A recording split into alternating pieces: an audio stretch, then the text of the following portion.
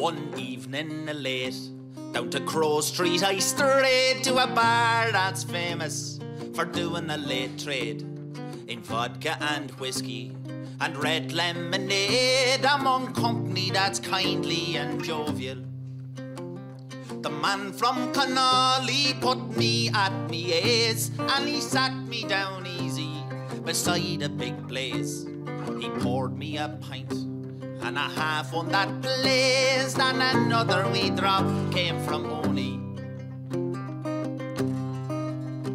For an hour and a half I drank liquor so rare I'd swear it was brewed by the gods, I declare, out of nectars and honeys and lotuses fair, and it freshly came over the border. At 11:30 I sadly prepared to return to my lodgings back where I was reared. I packed up me bags, I was filled with dull care, and then Owney put in a big order. So the tipplers relaxed and returned to their drinks, rejoicing that now they need not feel the pinch. Peter Short finished off the last eighth of an inch. He was sucking since 7:20, and the music began in an old-fashioned style. You would travel to hear it for many's a mile. We were laughing and dancing away all the while. I thought I was dead and in heaven. There were lads there from Newry, the Rock and the Hack, and some came from Belfast and never went back, and more lived convenient, the Carols and Blacks, and every man Jack swilling porter. Some came from Hill Street and more from the Quay, some Crossmaglen patriots tearing away. In a scheme done a mine, they were all in array, and each one kept themselves in good order. Now a big dirty guard was out on the street, on passing the door heard the music so sweet. He kicked up his heels for to beat a retreat, to summon up two of his cronies.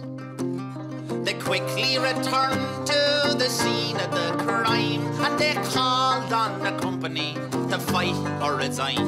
Let them in, cried Pat Murphy, we'll only be fined on the night that the guards raided Owney's. Said the sergeant on entering, well, what's this I see? And why are so many of ye on the spree?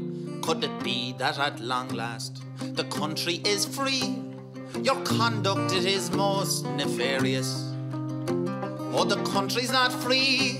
Then Owney did say, if you want to drink porter like the rest you must pay. We'll stay here if we like till the clear light of day. You know in Dundalk we're gregarious. So the guards went around and they took all our names, and they struggled to spell with their feeble wee brains, and some names in Irish they made a great hymns, and more they abandoned forever. To the roof of Mulholland some quickly did climb, to gaze on afar at the scene of the crime, to watch the old guards making good over time as they gathered the rest all together. May the devil he roast them high up on the ramp, the guard of the sergeant, the lad with the lamp, the dirty, mean, miserable, lousy low tramps from the bog that were dragged up so lowly. May they always see suffering and sorrow and pain. May their boots never fit and their belts never strain, if they interrupt such a grand evening again as the night that the guards raided Owney's. May their motors all stand and their noses all run, and their necks now so red all turn green in the sun, and their teeth all turn black and fall out one by one. May starvation it make them grow bony. May May their arses all fester and drop to their heels, and their last dying minutes be tempered with squeals. May they dance forever, the fastest of reels, with the devil for raiding poor Owney.